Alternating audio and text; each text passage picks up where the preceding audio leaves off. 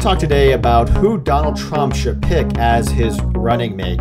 Now, Sarah Palin has been in the news recently, and some people may think that she is a good vice presidential candidate. And I think, on the surface of it, that's a pretty good option. I mean, obviously, she can play the woman's card and she can help to rejuvenate the Republican voting base. The only issue that I have, actually a couple of issues, is that first of all, she seems to be a liability. I mean, let's just face facts here. She was sort of a liability in 2008 when she was running with John McCain.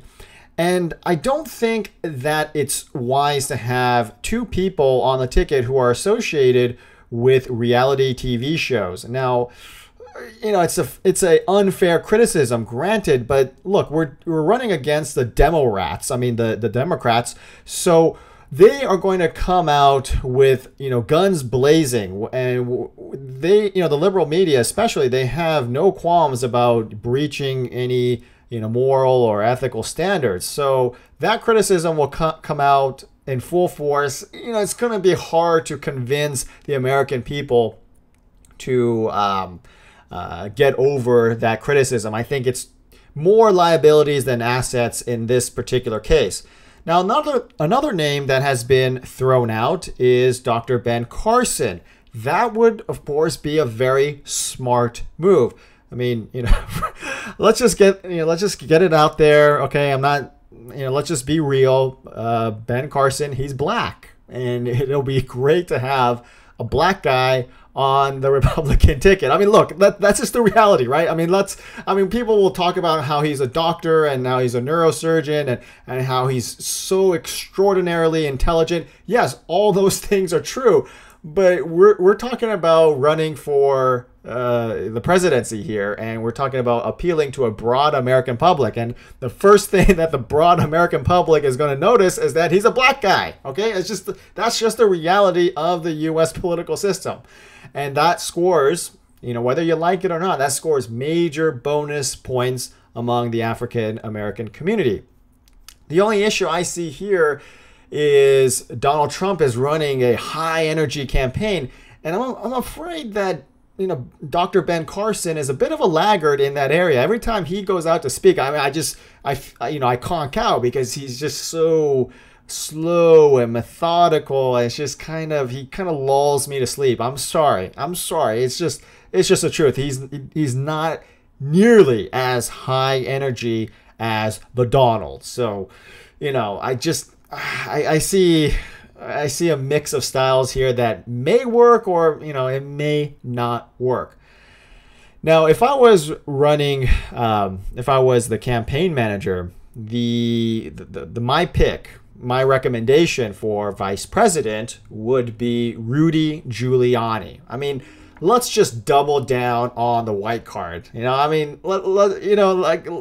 Let's not pander to women and minorities specifically on those qualities. Let's just, like Donald Trump loves to double down, let's just double down on the white card. I mean, this may be the peak of the election where white votes matter. Okay, that's just reality of the U.S. political system. That's just the reality of the demographics, okay, and the demographic trends.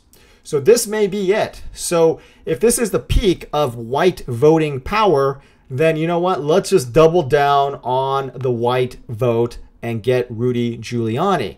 Now, having said that, putting Rudy Giuliani on the ticket, that definitely puts New York into play for the Republicans decisively.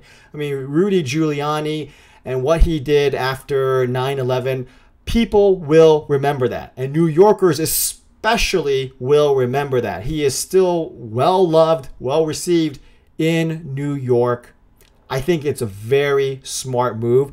And I think that the Trump-Giuliani ticket would put a whole lot of other states that are not typically Republican-leaning, and may put them into play as well, because Giuliani is respected, again, for his heroism and for his patriotism and for, during the dark days, his response towards 9/11, it just resonates with people. And to this day, still deeply resonates with the American people. I think that is a very smart political move. Plus, Giuliani has a lot of experience in dealing with high pressure situations, obviously.